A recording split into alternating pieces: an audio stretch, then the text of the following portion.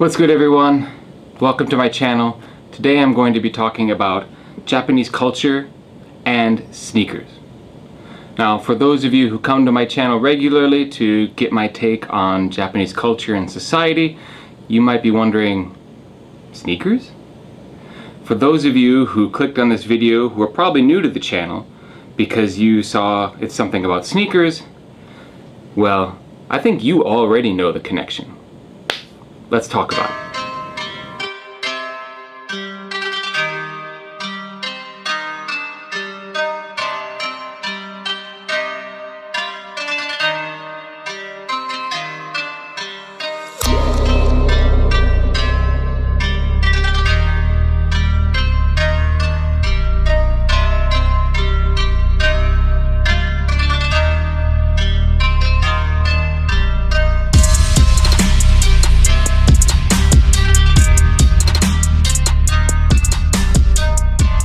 Japanese culture is famous worldwide, whether it's old culture like samurai and kimono, or new culture like anime and Harajuku street fashion.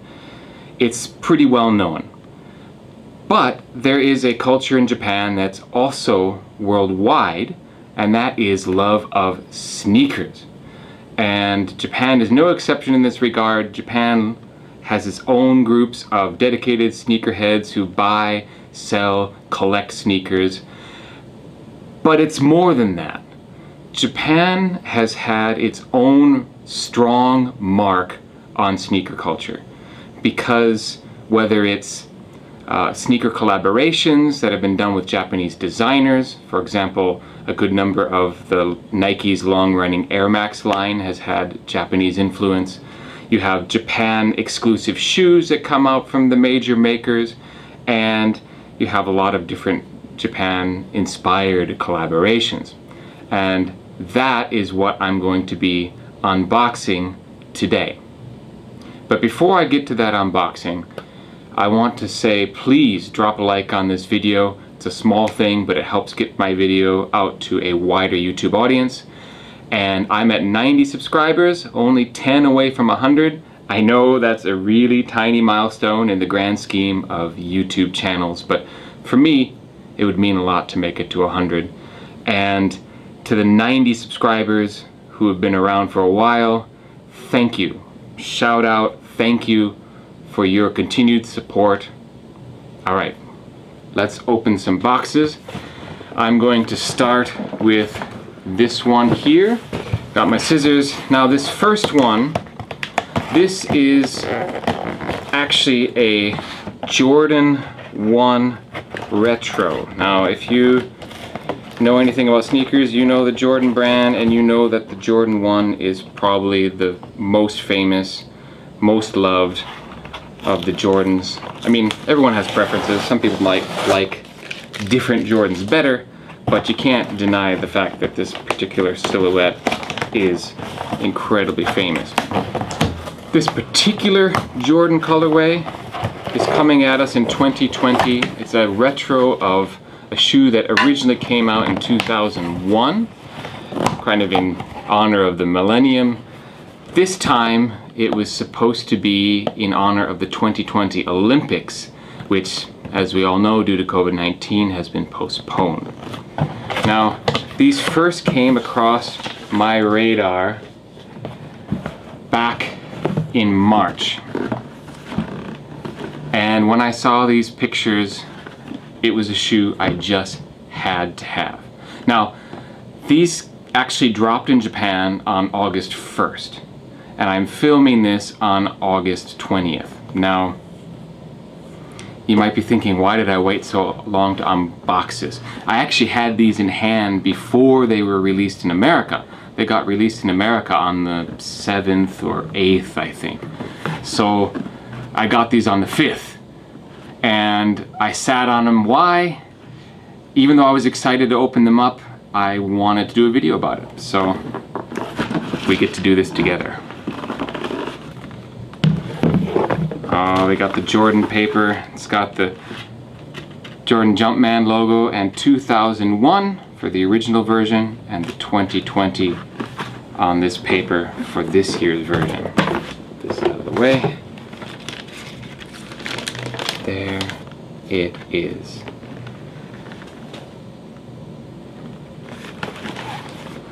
I have waited basically since March to get these in hand. And it's just a really smooth, clean colorway in my opinion. These are just something that I feel is going to go with pretty much whatever kind of clothing I might try to pair it with. And I grew up idolizing Jordan. Who didn't? So to have a pair in hand, I mean, I didn't get to have these when I was a kid, so when I saw them I knew it was just something I had to have. Not only is it a colorway that I really like, it's the Japan collaboration, and I've been in Japan 15 years, so it just made perfect sense. This was a shoe I had to get my hands on.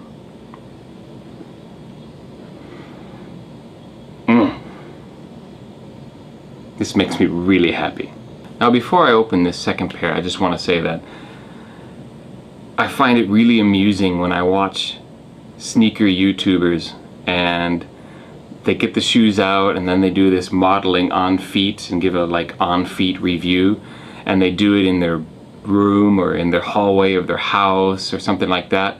And for someone who's been in Japan so long, I just look at that with horror and thinking, what are you doing? How are you wearing those shoes inside your house? Now, you might say, well, it's never been outside, it's totally clean. That's not the point. You just don't wear shoes inside. So I get it, it's not Japan, but when they are doing that in their house, I'm just cringing, like, no shoes in the house, even when they're clean. All right, let us open the second pair. This second pair is also an iconic Jordan shoe, the Jordan 3, and this particular colorway is called the Denim. Now, I did need a new white shoe for summer. I don't have a lot of white shoes in my collection, so I did really like this when this came out. But to be honest, if it weren't a Japan exclusive pair of the Jordan 3 Denims, I probably wouldn't have bought them. I actually had my eye on a couple of different shoes that I might have done instead, but the Japanophile in me, again, when I saw these, I thought, oh, I have to get my hands on these. Again, this is part of that .co.JP line collaboration, and this happens to be a Japan exclusive. They are releasing the Denim in the States, and I think they drop next week actually. But this particular pair is Japan exclusive, and I'll show you why in a moment. It's different than what is coming out in the States.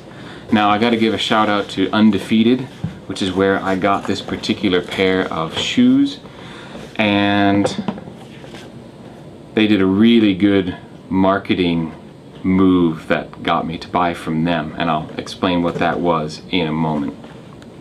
Alright, Undefeated receipt. And here we are. That pristine Jordan 3 box. Denim colorway on its way. Got that elephant print paper. And bam! This is why I wanted these. On the heel tab, instead of the normal Nike Air written in alphabet, it's instead in the Japanese Katakana syllables. And so we have Nike across the heel. And these are not coming out in the States as far as I know. The ones that they're releasing next week are just the normal alphabet Nikes. They may release these at some point elsewhere in the world, but I'm actually more excited to wear these in the US when I next have a chance to go visit than actually wearing them in Japan. But now that I have them in hand, this is, wow. This is just a clean, nice. Oh, these are gonna look sharp. These are gonna look good. These are gorgeous. These are gorgeous. The clear heel tab, you can maybe make it out. There is the Jumpman over the top of the Nike Air. But, of course, the Jumpman on the tongue. Inside, we've got that. Ooh, it's gonna be hard to see. I need better lighting.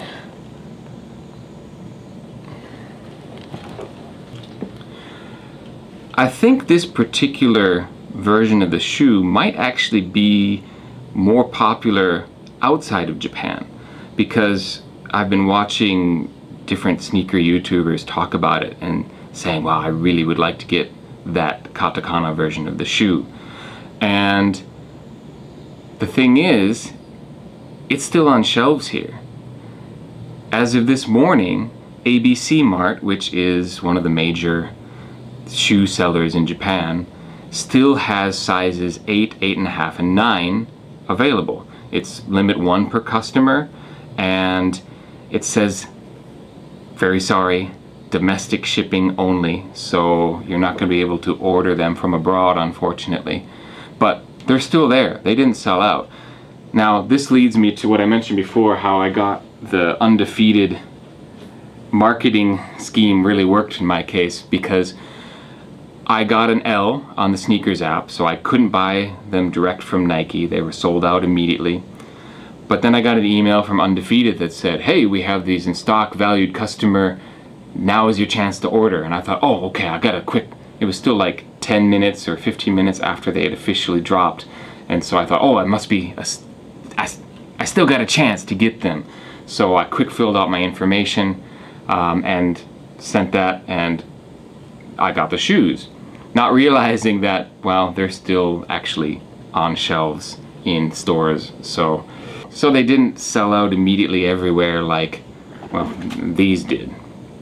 So I'm guessing these are more limited overall, whereas these are limited to Japan. So yeah, maybe this will be rare if I'm walking around in these in the States, but in Japan, I don't know, maybe not such a big deal. I don't care. I think this is a gorgeous shoe. I'm really happy that I got them, and I'm really happy that I shared this experience of unboxing these with you. Thank you again for watching. Again, drop the like, subscribe if you haven't already. I drop new content every Friday, so look for my other videos. Thanks for watching this one, and I'll catch you again.